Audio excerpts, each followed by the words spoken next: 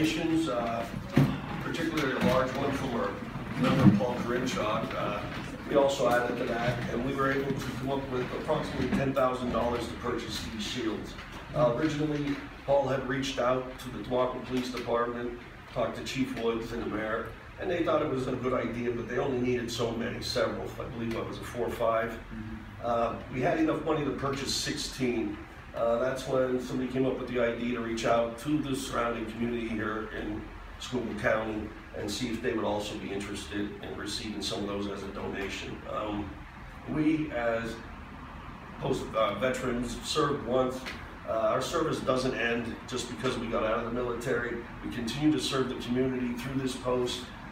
We support local programming, our first responders, and this is why we're here. Hopefully, you guys never have to use this, or any of your officers, but if you do, hopefully at the end of their watch, they get to go home and they paid for themselves. We'd like to just thank you for your service. Thank you for what you do for us, keeping us safe and our families. And if this will help in any way, that's great. Hopefully, again, these never have to be used.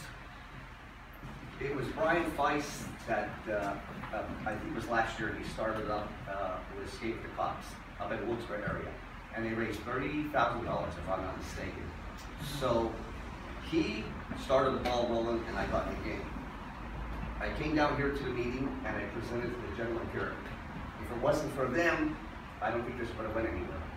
So being we voted on it, it was not just me, but it was all of us that came together. And it's for the men and women in blue that protect our lives as well. So not only do we have your back, but we have your fronts with these shields. Like Tommy said, hopefully you never have to use them.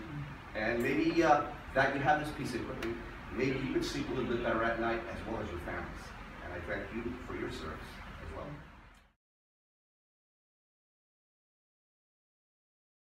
That we most certainly would not have been able to afford. So you just gave us a big boost to our equipment, and not only keeping the officers safe, but we have the ability to keep others safe too, which is a fantastic tool. Thank you. To go. We're thankful to be able to provide for the community like we can. We served once, we continue to serve, but in a peaceful way. Well, it's very appreciated. Yes, thank you. As he said, everything he said is right. We appreciate it very much, and Paul. Awesome idea. Awesome idea. Thanks for what you guys do. We appreciate it. Yeah, we work hand in hand like